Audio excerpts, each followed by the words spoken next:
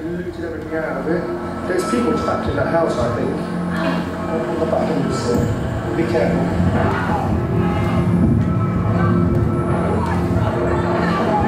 All these kids are angry because there is no money and there's nothing for them to do. Again. It's a revolution, it is. It's a mini revolution. It's a young people's revolution. All revolutions have lootings, you know. All revolution has fire. But this is kind of a mini revolution. I know that people really look at us. I think that we are part of it. But you can't judge a book by its cover. You never know. That's right! They're going to where the riot is, down the narrows way. This is Spit Clarence Road. You see the smoke in there? Smoke in the air. Right, like I said, once you get to the crossroad and you look at the road that meets it, right, basically, it's hard to explain, but it's this place called Clarendon Road, and that's where it's all going down. And it's proper intense as well, innit? You don't know what, who, or what's going to happen at any moment. Right. Anyway, take care now. See you later. Just move, you. Come on, man. Shut up, yeah? What are you want? What are you going to do? 5-0! 5-0 move! 5-0! They're burning cars, they're looting, they're burning and, well, I saw them coming down over here. There, the police had secured this area before. You see this shop? Yeah, they looted it all. Oh, and there were people stuck behind in this house over here. If you go around the back, you'll see it, and be careful. Police sit down, listen to us, and notice what happened. It's their fault it happened in the first place, basically. The other thing's reflecting like the boy got shot in the head. And if they would have sorted it out from the beginning, they wouldn't have spread to our community, and we wouldn't have had to protect it, and that's what happened.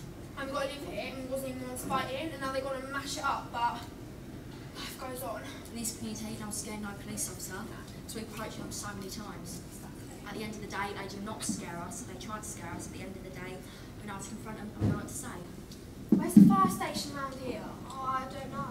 No, there's a fire. Is there? It's our community, so come see what's going on. What have you said so far? Obviously nothing, because there's nothing here. Earlier it was madness though. Like people throwing bottles at police, and the police started throwing things back at us. And then people started raging at us, and then things started getting set on fire. Yeah. So what's on fire? This is Tottenham. Okay. Yeah. What's on fire? Buildings on fire? Yeah. Buildings, yeah. Somewhere inside the estate, I'm not sure where though. Right, okay. God. Did you see all the horses?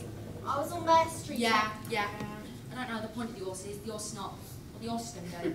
Well, I guess people on the horse or the police on the horse, they're probably more threatened than standing there, aren't they? Yeah, because they're fighting for what they think's right, basically. What do they think's right? I don't know myself. I'm going angel because all them not going angel? Right, yeah. Go on then.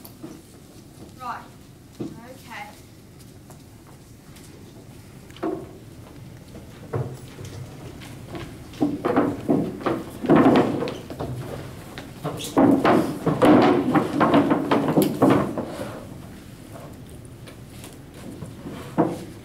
Like we actually know the people who actually robbed the poor man's shop there, right? Like we got witnesses, right? Come on, we got witnesses. I've got witnesses to swear anything on who done it, and it hasn't been done yet, and it's going to be done, and people from off this estate was up the road singing and chanting and all that, right? But we know why people ain't going to say nothing, because they're afraid something's going to come through their front window. Where are their parents? They couldn't have been more than 10. 10 years old. That's a tenants. That is a tenants. Right, well, and I see him. I actually see him. I see him. Yeah. Well, did I tell you what happened? Yeah. No locals popped the lock. No locals did that. You know.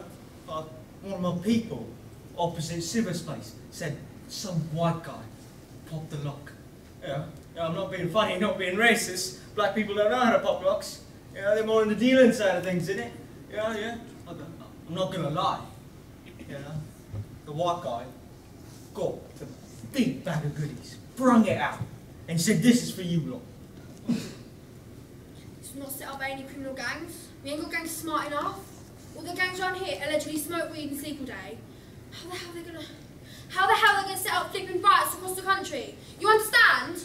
No, if they were that smart, then they would have robbed some banks or something. Innit? Yeah! Come on,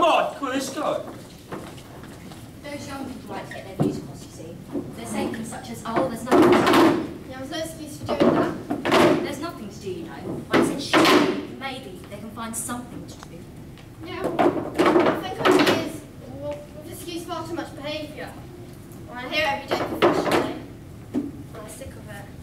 Now, my husband's a deputy head, he is it. He's sick of it. Or whatever the situation, you cannot ever, in my opinion, justify this. We've had over to London last, what, 4 or 5 nights? Nothing to justify what we've had. I've seen it. My God. You know, I think this is from a divine our country that is vast. It's a parallel universe that we're living in. And I'm sure you'd agree with that. It's a parallel universe of the workers and the ones that don't. It's so cultured up there. Well, although the mess in this culture of hand-me-downs, isn't it? Culture that. It's their culture. And they don't work. The mothers don't work. The kids don't work. They go on unemployment. Yeah. Give me, give me. Give me, give me. I want this. I want that. Yeah, because they've got no value. I mean, well, because there's no value in anything, they don't care. Yes, I think it's shocking.